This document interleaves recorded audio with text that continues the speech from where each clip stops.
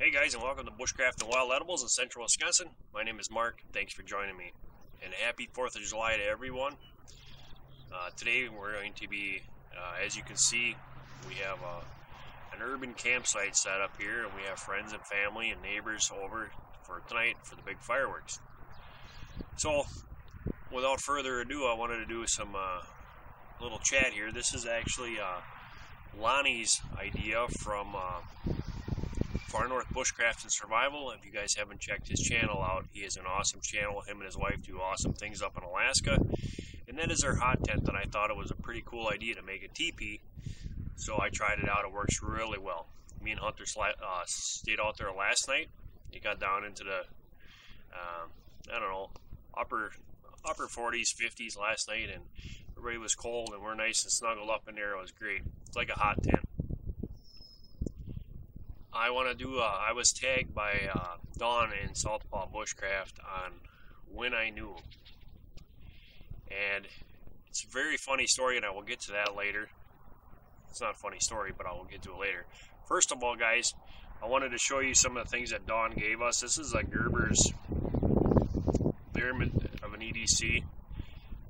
She gave this to me and Dawn as gifts. She gave Dawn the same thing. This flashlight, guys, is awesome. Twist, it's on. Hit the button, and it works that way too. It's 60 lumens. The knife I really am enjoying. I carry it all the time now with me. And it's a really nice, solid knife. So, thanks a lot, Dawn. I appreciate it. Great gift. And then I want to talk about a little bit about our weekend up there. I got to try out the Archer one-person tent, and it's amazing with the tent and tarp setup that I had. I was able to withstand a very strong storm. It poured from about 10 o'clock until 1:30, thunder, lightning, and high winds, and I had no problems in that tent whatsoever. So I want to thank Mike and Paul from Archer Outdoors. But my real thing for this video is to talk about Dawn from SouthPaw Bushcraft. Guys, I never met somebody that is so intelligent how she talks about stuff. She does her research. She's a very wonderful person, and she gives her 100% behind anything. This woman literally stripped I want to say it's probably 200 feet of property that was full of solid stumps by hand with a come-along and a truck. So if that tells you the willpower of someone, that's hard work. She does everything logical. She's very funny. She's caring. I had such a wonderful time up there. Ever since we've been back, the family's like, oh, I miss Dawn. I want to go back up by Dawn and go camping. It was such a pleasant time up there, guys. If you have that opportunity to get along and get with another fellow bushcrafter, I highly advise it because it's worth it. It was a blast.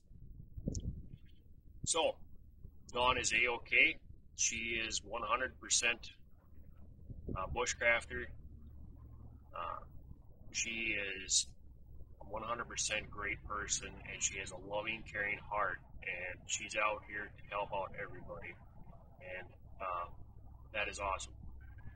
So she tagged me in when I knew, and the question was, when did I know that the woods was a part of me? Well, that story starts my childhood, and it started when I was 3, and I was put into a playpen in the center of a circle where my grandparents owned a motel. A bunch of trees and in the shade, and then I was allowed to play in that area while they were busy cleaning. When I was old enough to get out of that, the first place I could see was the woods. So I went there, and I've been hooked ever since.